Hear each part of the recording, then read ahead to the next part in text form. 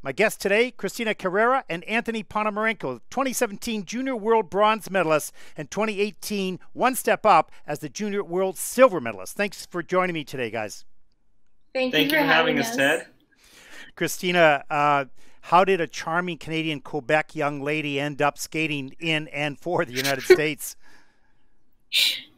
Well, actually, we competed against each other at Lake Placid. I think we were like, what, 11, 12? Yeah. And both our moms like saw the other one, and they kind of kept stalking us after just to see how we're doing with our old partners.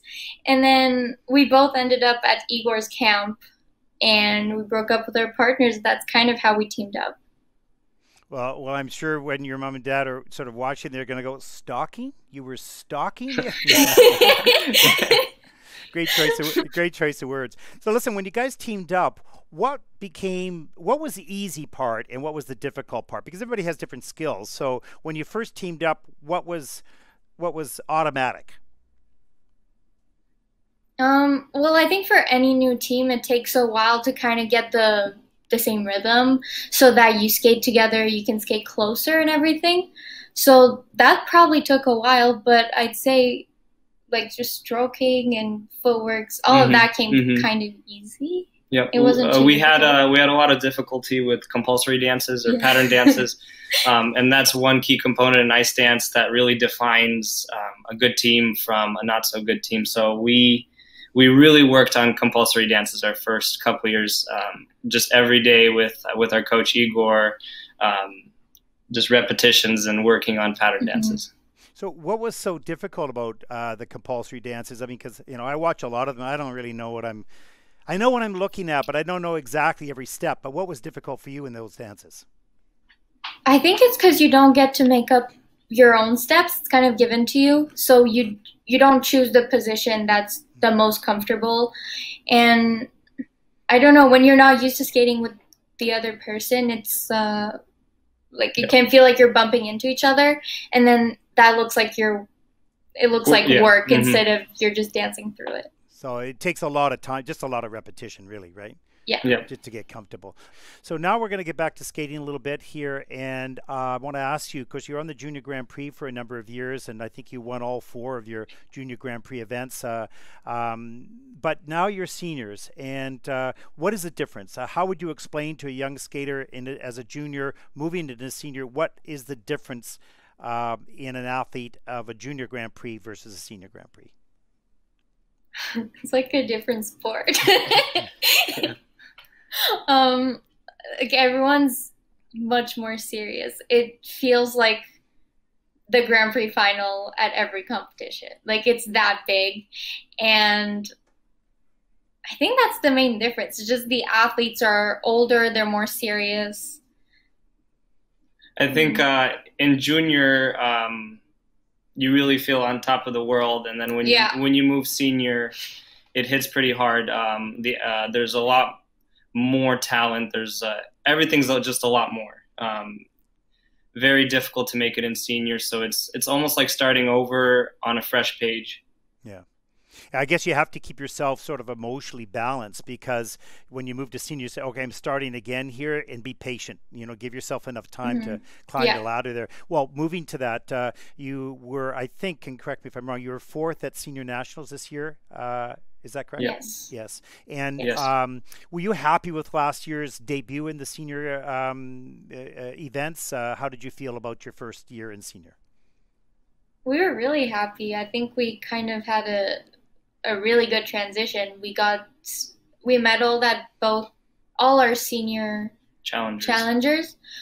We won the last one.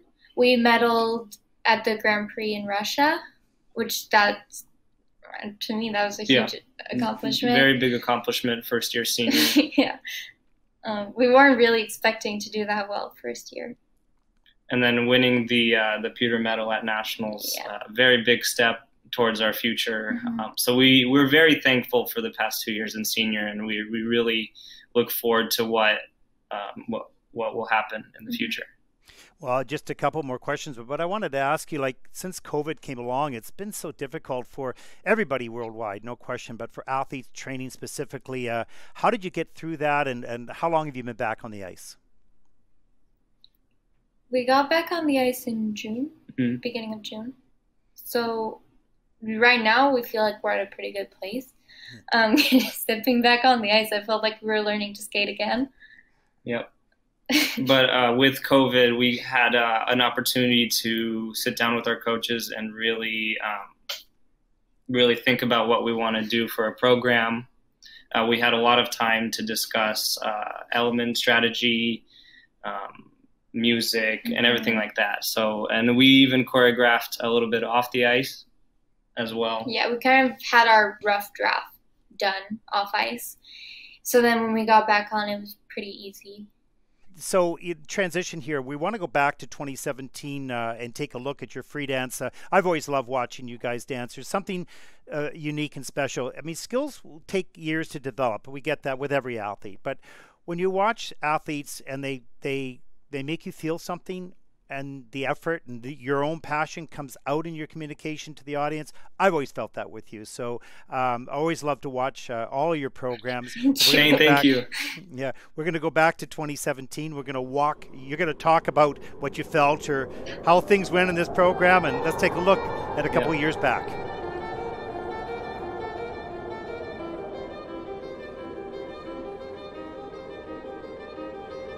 We for this program, we really wanted to make a concept where Christina was a butterfly and I was the wind.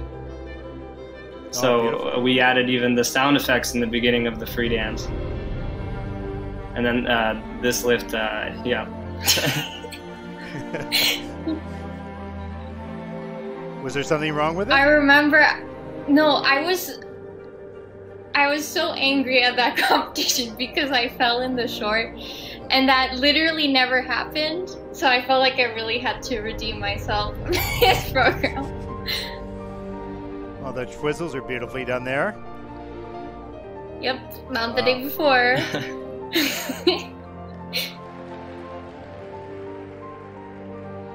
Was there any part of this program that was particularly more difficult than the rest? Our circle step sequence. Right here coming up, we covered wall to wall, and we kept crashing into the wall. But it was very beautifully done.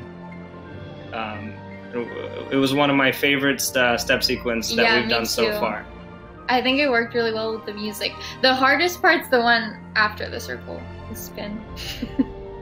Oh, you guys had beautiful deep edges there and just rode the energy coming out of that. Yeah, it's beautiful.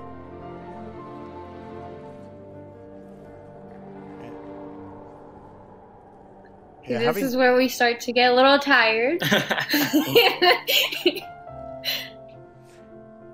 Can you ever overperform? Like, you know how much you have to think technically, but you also have to perform at such a high level that you get caught up in the performance too much? Yeah, like sometimes I would do something extra and I would kind of shake a little bit and I would be like, oh no, I need to calm down a little bit. I still have half a free dance left. Junior World. Yeah. Our Junior World's performance of this program, at the end of the program, I closed my eyes in the last lift. I wanted to kill him. We almost crashed into the wall. And we almost crashed into the boards. But I wanted a moment. It would have been if you had to hit the boards, that's for sure. Oh yeah, that would have been a moment for sure. But the effect of the wind throughout your music here is just great because you feel like you're being pushed and you're flowing so beautifully. I love this lift right here. Yeah. I can see a little bit more passion coming out in the performance now because you know you're getting close to the end. Yeah, because we're done. And then this choreo lift, we changed it for every competition. We changed the ending for every competition. I don't remember this at all.